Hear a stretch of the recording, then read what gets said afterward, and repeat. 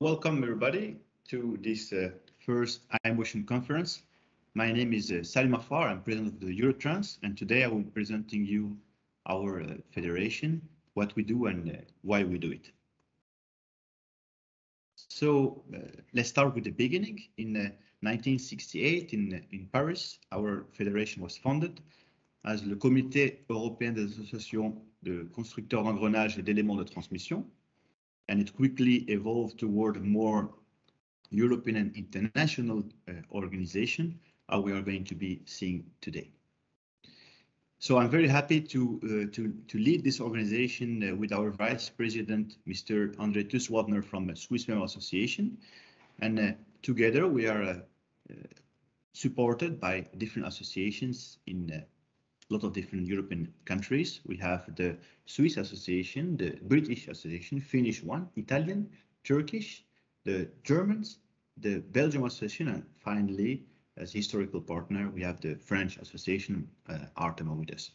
So we are sitting all together on a board with these different members, and we are discussing the different subjects that we are going to be presenting today in this presentation.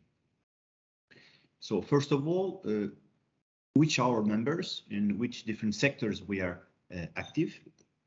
So we have members from the purely mechanical power transmission sectors, with the companies producing couplings, bearings, belt and chain drives, shaft, cardan shafts and brakes as well. Then we have the gearbox group. This can be gear wheels alone for different industries, the gear drives, and also the transmission systems. As the technology evolved, we hosted more and more companies from the linear technology and the electrical power transmission technologies as well, with the producer of motors, geared motors, but also frequency inverters. Today, what's the EUROTRANS in a few different numbers? We are going to go more in details, but today we have members from more than 600 different enterprises that represent 40 billion euros of turnover, including the bearing industry, but also the automotive business and electrical sectors. And to give you an idea in terms of people, this is 160,000 people that are working in this sector through our different members.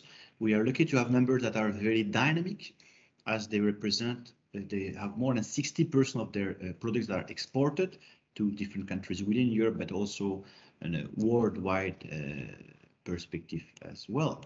And it's a very important sector within the European mechanical engineering itself, because the power transmission today is in between 5 and 7%. But it's important to highlight that the products produced by our members are used in different industries. They are used also in different applications, so it's wider and larger than 5-7%, as we are directly involved in a lot of different activities.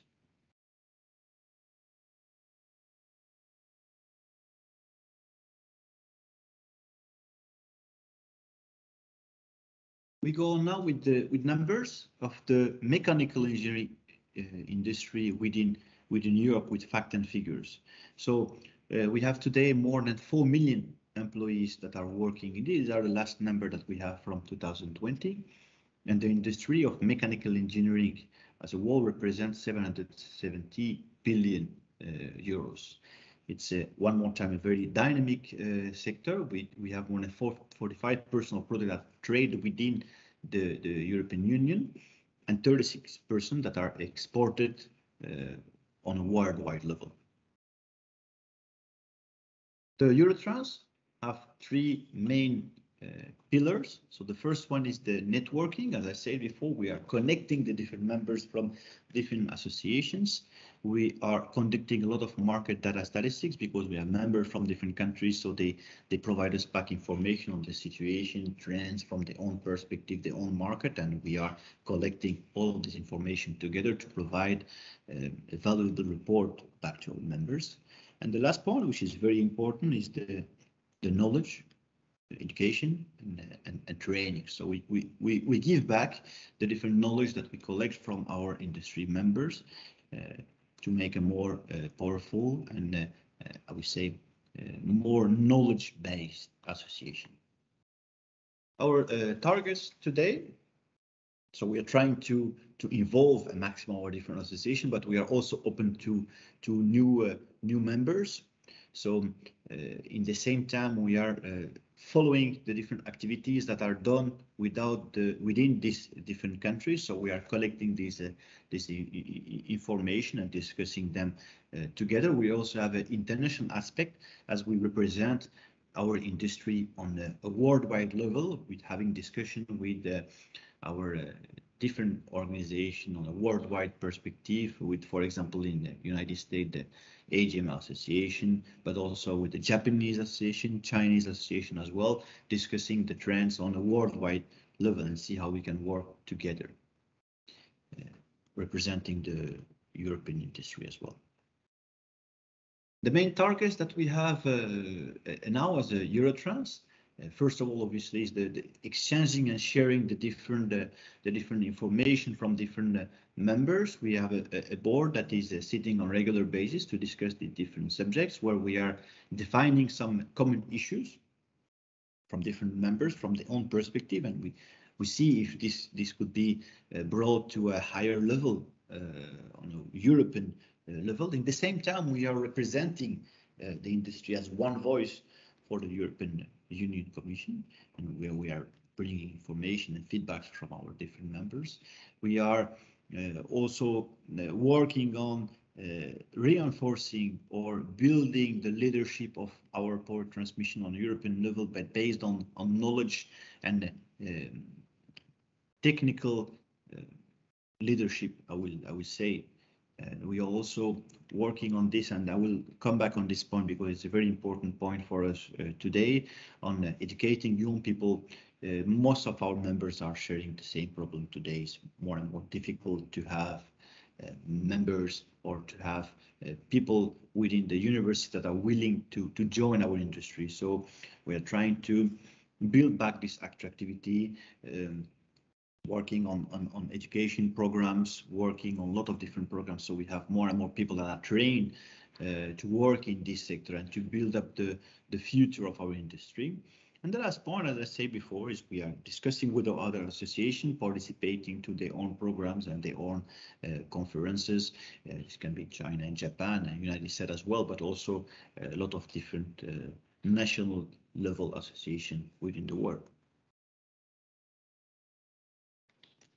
Now, the chance that we have with our members, the first point is that we have a customer and market-oriented research and development, because we are very close to our different members, so we can follow the different trends. In the same time, this gives us a global thinking, because we have members from a lot of different places, and then with this global thinking, we can act locally, sharing back the information to our different members so they can apply it within their own association and their own market as well.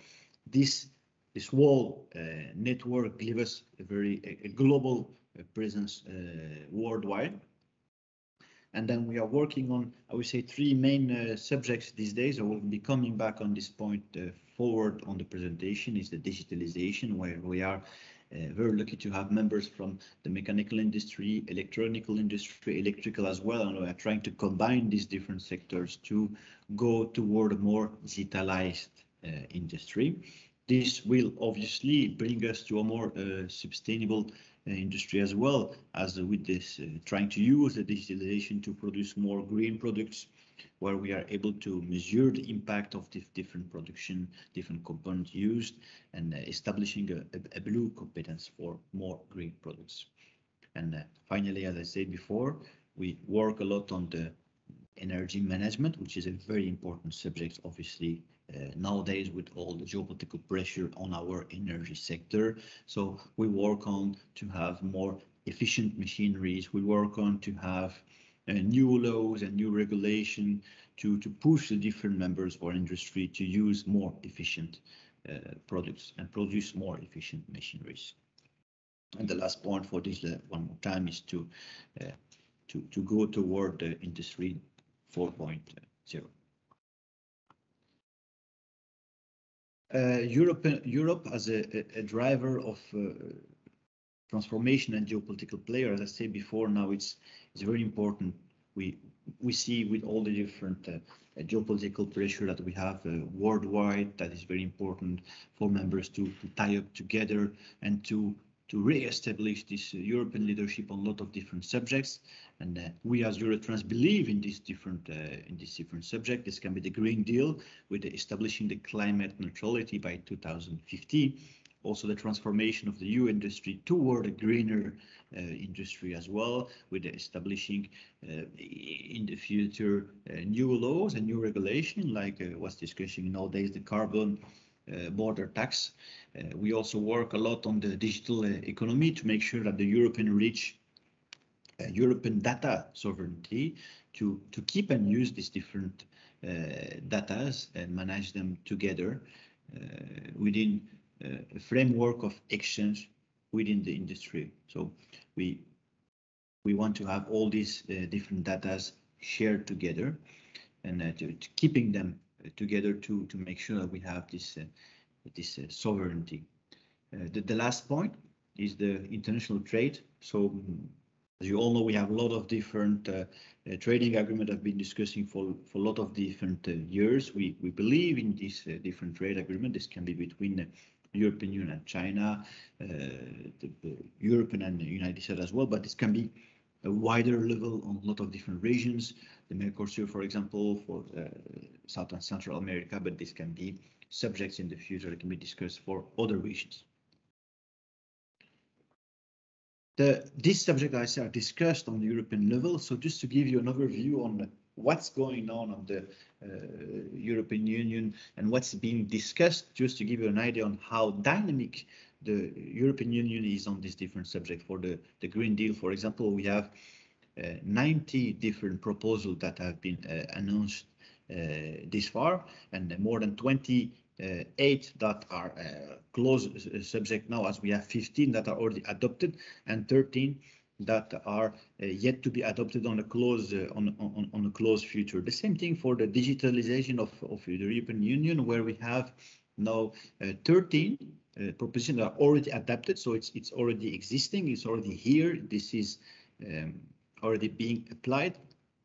25% proposal are yet to be adopted in a close future as well. So this future is here. We are discussing it and seeing it as a priority already, and you can see we have a lot of proposals that are within discussion and will come in a very close future for a greener Europe, and also for a more digitalized and adapted Europe to the digital age.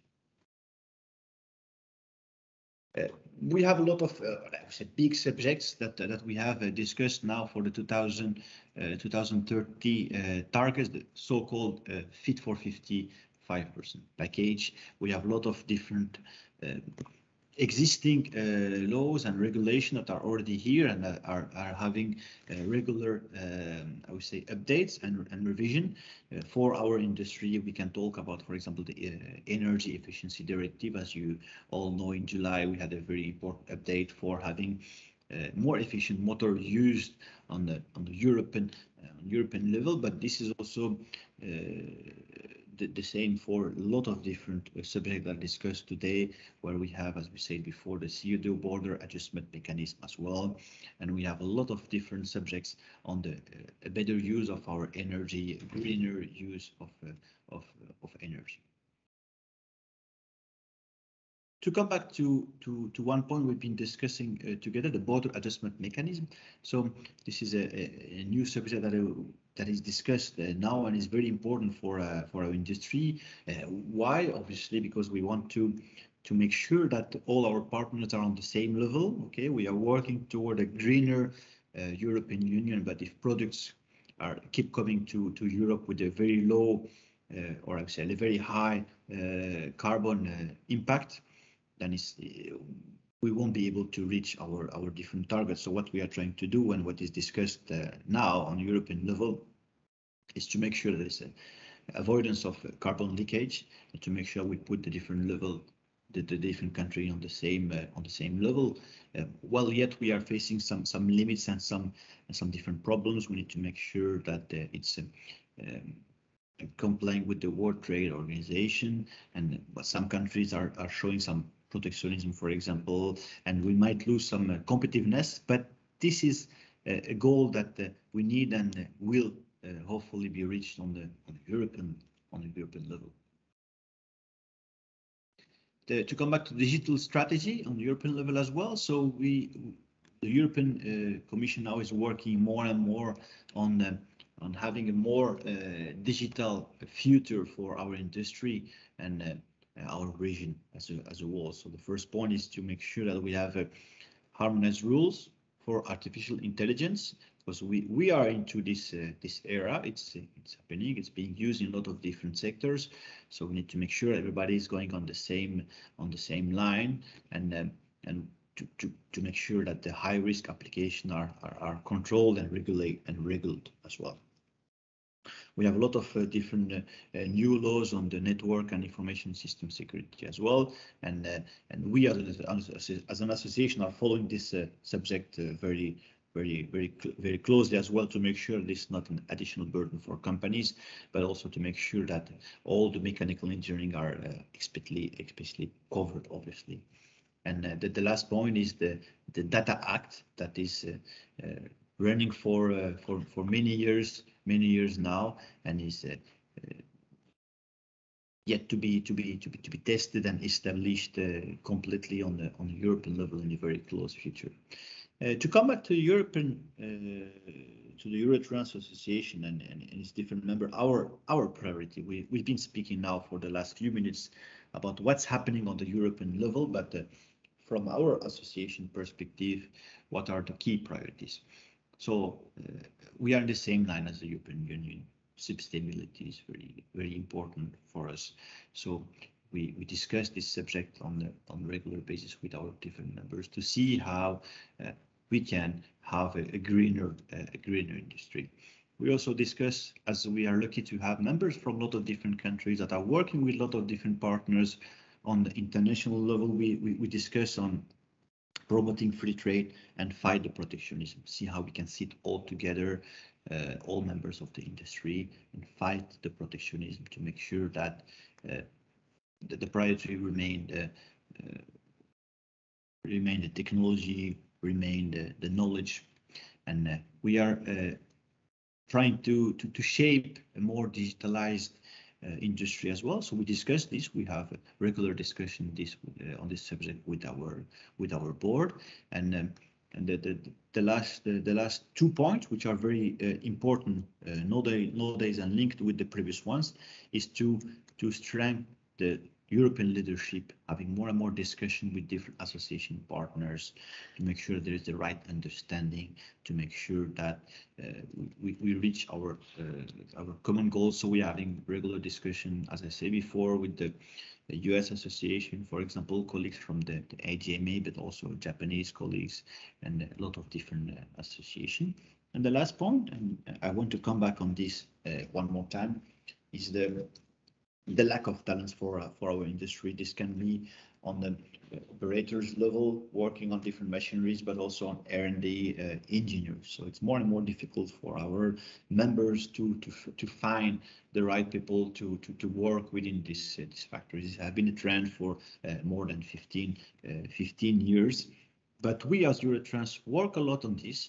We have a lot of different programs that we've been developed, and one of the key programs for this is a training program that we'll be discussing together later on. But we also have on the national level, we have our associations that are establishing more and more connection, more and more bridge with the universities in their own countries to make sure that all the different trainings on gears, for example, are up to date, but also to make sure that they're well presented to the students, and to make sure that the students have enough interest on these different lessons. So this can be on sharing the new trends, for example, to bring new interest, but this can also be through different presentation about our different companies to show how our sector is dynamic and how it is attractive and how it is directly linked with the world of today and the future.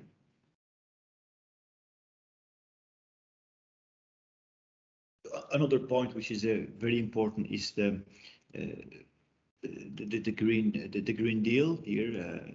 So to make sure that different members are walking through the 2050 climate target for neutrality, carbon neutrality. So we discuss that because we believe and we know that our members have the necessary technology to reach these points. We have very dynamic members that are following all the different trends and are using the last technology within their production, but also toward what they produce. So we need to make sure that we are all on the same line for a greener production facilities, but also for greener technologies.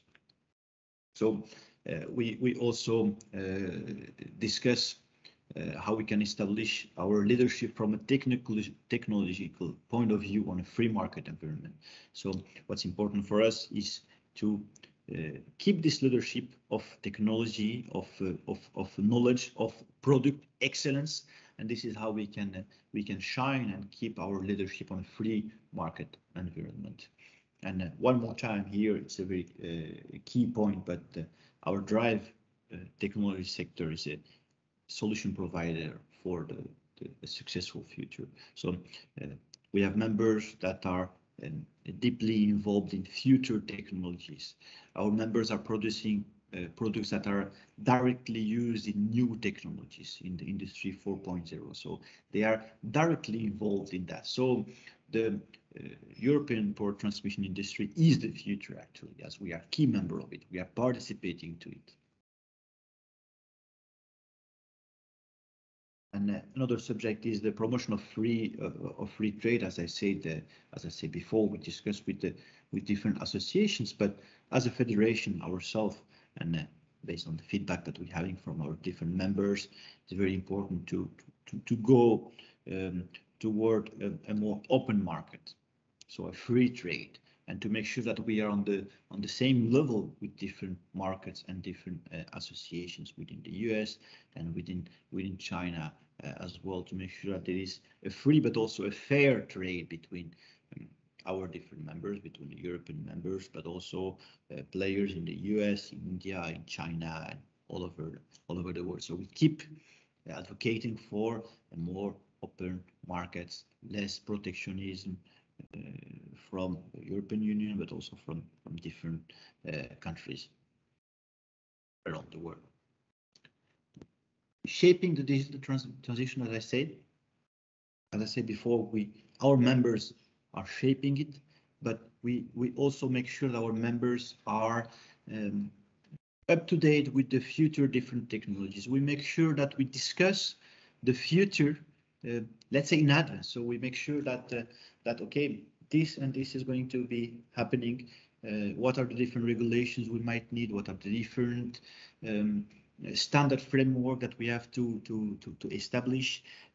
How we need to guide, how we can guide our members toward this future. And this is why it's very important to have a technological network. We have within the industry different commissions that are focusing on innovation, on different trends, on different standards. So we discuss that and we make sure that everybody is up to date and going toward the same direction to first make regulation without reaching over regulation, to make sure that the partners can develop their different technologies, but also to make sure our members are seizing the different opportunities that are offered by the artificial intelligence. So to make a little recap, is the main goal of EUROTRANS is to build a stronger Europe on the industrial level, but also on a worldwide level. So Europe remain a very dynamic home market where we need to be stronger and stronger.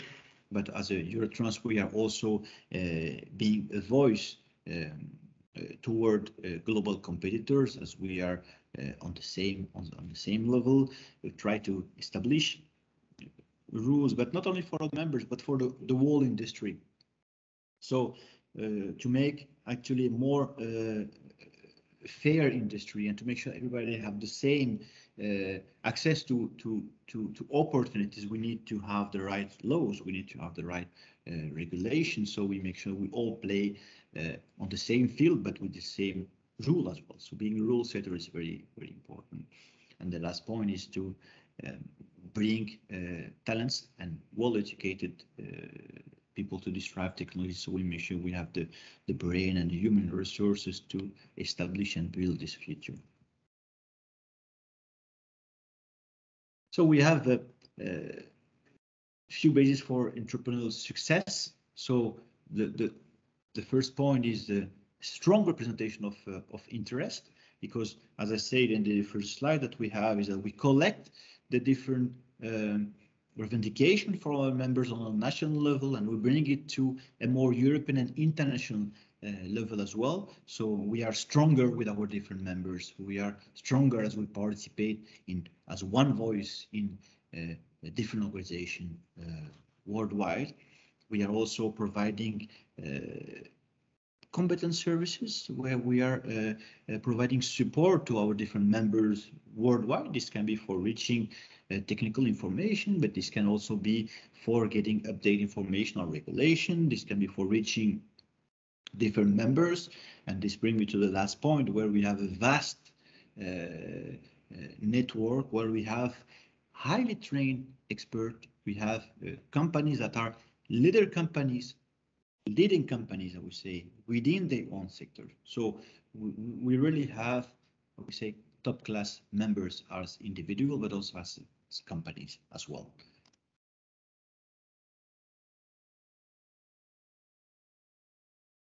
So the targets that we have now is the networking, analyzing trends, convincing young people to work with us for industry, and through different trainings. To go back to training education, as the different points that we are running all together is this we will cut, I think, in the presentation. And so yeah, speaking about the trainings, we have a lot of new programs that are running. So I wanted to share here an example of the different programs that we had running in the past. Last year online, we had great success from our online training, and we have now a new program for 2020. So what we do is we organize sessions with the top experts from our industry, from universities, from research centers within Europe, to share the knowledge that have been developed, that have been accumulated by these industries, by these members, to make sure we share it, so all the members are on the same level and all members are going toward a higher technological level. So you can find this program online on the EUROTRANS website and on our LinkedIn page as well, if you are following us. And this is organized with our different partner associations, but the companies that are not members can also attend these different trainings that are a key pillar of the EUROTRANS organization. We also have top-level market research, because we have the advantage of having members that are active in a lot of different markets, a lot of different sectors, but also a lot of different countries. So with the assistance of our Swiss association, we are collecting on regular basis a lot of different information. This can be on the market, on the trends, on the amount of orders collected, and how dynamic is the sector, which sectors are working more than others, and we provide this information back to our members to show them where the market is going, what are the different trends, and what is the situation of the market today, and where they can see themselves in the future, as they have information from key players, so to make sure they have the right market assessment. A short example here on the online-based survey that we are running. So this can give you an example on how deep and valuable we are running this different information, and that are then shared to different members. A very important point here is our forecast for this year. As I said, the power transmission industry, Europe is a very dynamic market, and we are, although the complex geopolitical situation, we are sure that we have enough growth, and based on the different information that we collected, we are forecasting now for 2022 5-7% of growth for our sector. This is challenging based on sector of activities and different segments, but we are confident for the future. I would like to thank you all for joining this presentation. We will have a short question and answer program after the presentation, and I would like to use this opportunity for inviting you all to join our network. You're all welcome to join our network. You're all welcome to follow us on different social medias to reach more information about our trainings, about our different publication and our different activities. So as I said in the presentation, we are stronger together. So join us, discuss with us, and let's build the future of our industry. Thank you very much.